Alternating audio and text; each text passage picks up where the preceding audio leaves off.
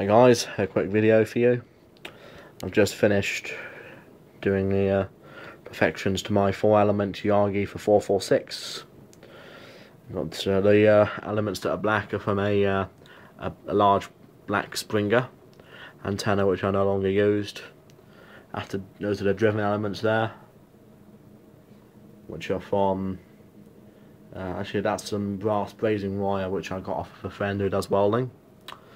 And the black element on the top there, just from the black Springer, and a silver element there, just a little bit of antenna whip that I had lying around. Actually no, Teleline, that's from an old Moonraker 2N70 antenna which I had, which was absolutely useless. So I took that, I took the whip off of that to use on here.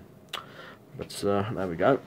It's just show you the driven elements. There you go, the coax is going in there. It's only RG58 coax, and I just made it as a test just to see if it actually works. I'll put a better coax on it. I've got some RG8 mini that I can put on here, but I just thought I'd put this on as a test. I've got the chock blocks there, the coax is going in there, and then the elements go in the other end. Sweet as another job done.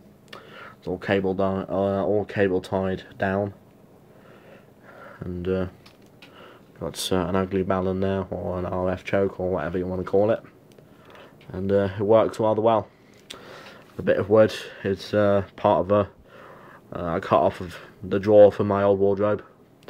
Where we are now, we've got built-in wardrobes in all the bedrooms, so my wardrobes that were falling apart anyway, I just took the drawer out and then just cut this off of the front bit of the drawer, and I'm going to tidy up the look of it a bit. And got a can of black Poundland spray paint, so I might just spray it black. You never know.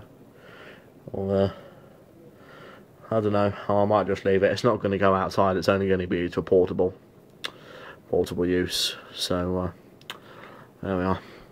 If I want one for home base, I'll you know, build it properly. You know, secure off all the coax so the you know, water doesn't get in. Make it look a bit more presentable. I'll probably build it onto a bit of PVC piping instead of a bit of wood, just to make it look a bit better. But there we go. But this is just the first part. I'm going to be doing some tests over the weekend, and we shall see what happens.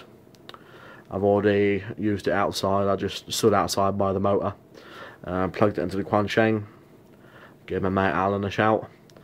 He's about 10-11 miles away from me as the crow flies.